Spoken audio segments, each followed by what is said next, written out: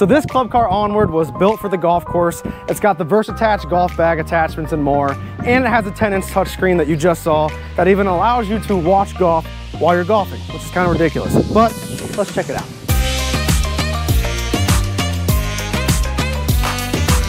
Now, before I get to the rims, I don't know why I said that's ridiculous, because I would definitely watch golf while I'm golfing. So this is a 2023 lithium ion club car Onward. This is the factory Glacier White. Mods Maverick rims, they're in the matte black. And then we did the 23-inch X Comp tires, which is made by Mods. These are a radial steel belted tire, and I'm not joking, they ride better than any tire I've ever felt in a golf cart in my life. I took this on the grass out here in our fairgrounds to drive around like a normal golf course would feel like, and it's made a huge difference. I didn't think a tire itself could make that big of a difference, but it does. Next, we got the Jake's Nerf bar steps as well. Before we go in the interior, I'll take you back here. So this is Club Car's Versatach system. And what that is, it quickly allows you to remove and add and remove the golfing equipment in case you don't want them to be on there. So I threw my golf clubs on there real fast. I just threw the top mount on, but you can hook this in and take your golf clubs out real fast. And if you got people that are going to be riding the back seat, one cool thing about Versatach is you just undo this, move all the golf bag attachments really fast. So you got the cooler, then you also have the ball and club washer as well. So yeah, really cool features, great for golfing. Next, we'll go to the interior. So here in the interior, we got the carbon fiber dash cover. We also have the HomeLink garage door opener. We have the USB for the Stinger Heigh10 screen. We also got a switch for the LED lights. And then let's get into some of the cool stuff.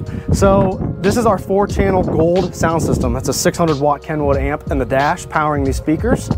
Then we have the Stinger Heigh10. This is a 10-inch touchscreen, and this does, as you can see right now, we're watching golf as we're doing this video. What that is a wireless HDMI piece that we can just wirelessly stream our phone to the screen from, and you can use that for like GPS or just anything. If you have like a golf GPS app showing your yardages and range and stuff like that, you can just stream it to the screen, and it's kind of like Club Cars Connect, except with this you've got, it doesn't have, Connect is great, don't get me wrong, those Club Car Connect's awesome technology, but there's a few things you can do extra on this, not to mention actually have a really good sound system as well, as this is also the head unit.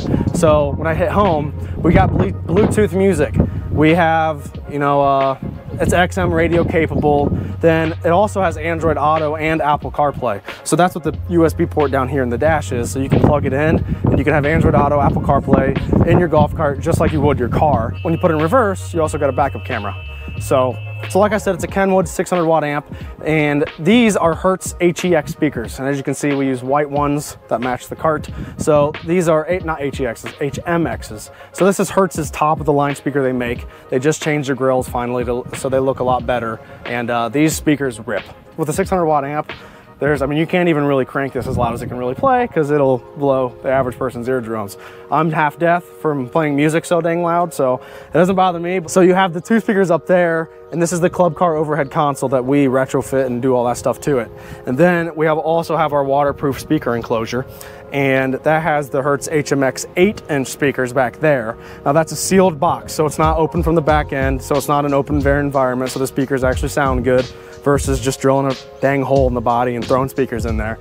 So that is a fully enclosed box. And with being 8-inch speakers and having a 600-watt amp, the mid bass is actually pretty dang strong. So you don't get that real subwoofer bass like you would in like a, like a techno song or rap song. But as far as like the mid bass punch, that when you're in this cart, you really feel it, and it makes a huge difference jumping up to the 8-inch speakers back there.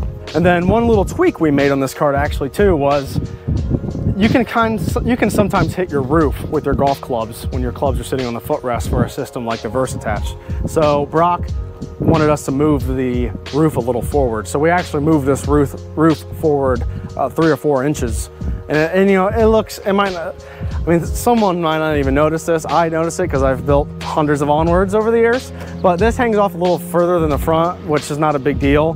But that way, you're not smoking your roof now.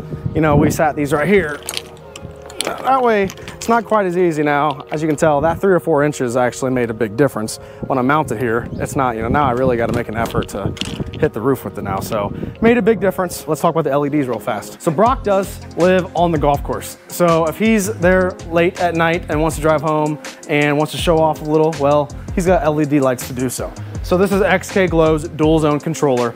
And why it's a dual zone controller is because it powers the underglow light, then it also powers the speaker LEDs. And one cool thing about it is, you know, I can, with the XK Glow app, I can quickly change everything. And as you can see, I'm streaming to the Heigh10 right now. I'm not sure how bad that's gonna look on camera, but you can also do all kinds of crazy themes like that. Dual zone, so I can also separate the speakers from the underglows as well. So I just separated the speakers. So now let's say you want to do red underglows and green speakers, you can separate those two because it's dual zone controller. So yeah, so not only is it built for the course to, you know, suit him, but it's also really cool and I'm pumped for him to see it. So thanks for watching.